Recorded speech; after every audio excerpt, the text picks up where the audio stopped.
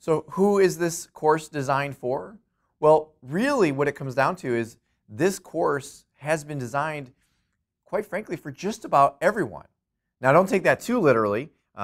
Every single person in the world isn't necessarily cut out to be a network administrator. But if somebody has their eyes set on being a network administrator, being an IT professional, well, really this course is for you. I created this with the idea that you can come in with very little to no knowledge, and I'm going to give you what you need. So what are the prerequisites for the course? Well, as I've mentioned before, I designed this course with the idea that it was for pretty much anybody and everybody who has an interest in becoming a networking professional.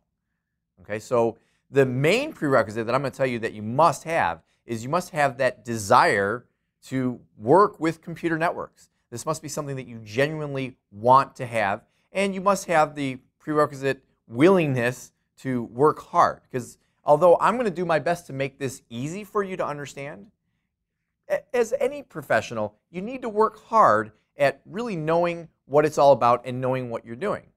So what is the value of the CompTIA Network Plus certification? Well, I'll tell you, CompTIA is a vendor-neutral organization, and that's very important to understand. There's a lot of certifications out there by specific vendors. Okay, Microsoft has certifications, Cisco has certifications, but CompTIA is vendor neutral, which means saying that you're Network Plus certified just means that you have a general understanding of how networks work without having to be specific to an individual vendor.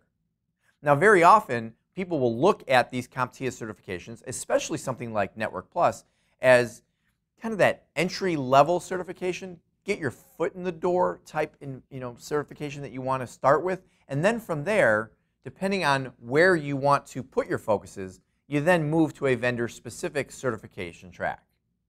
So how much of the exam is actually covered? That's a very important question, because when it comes to our CompTIA Network Plus certification courses, because, well, first of all, the certification is in the name of the title, and we also know that much of the audience is looking to get certified. One thing that I really focused on when creating the course was to make sure that we had 100% certification exam coverage. Now, with that said, I will also make sure that it's clear that CompTIA updates the exam periodically. For instance, there was a 2009 version of the Network Plus exam, and we had a 2009 version of the course. They then updated it to the 2012 version of the exam. We created a 2012 version of the course. Now, I will tell you, there's not a whole lot of difference between the two exams. I mean, networking hasn't changed that dramatically over the past few years. But one thing that we did change with our course is we've incorporated all sorts of new training techniques that I think you're really going to like.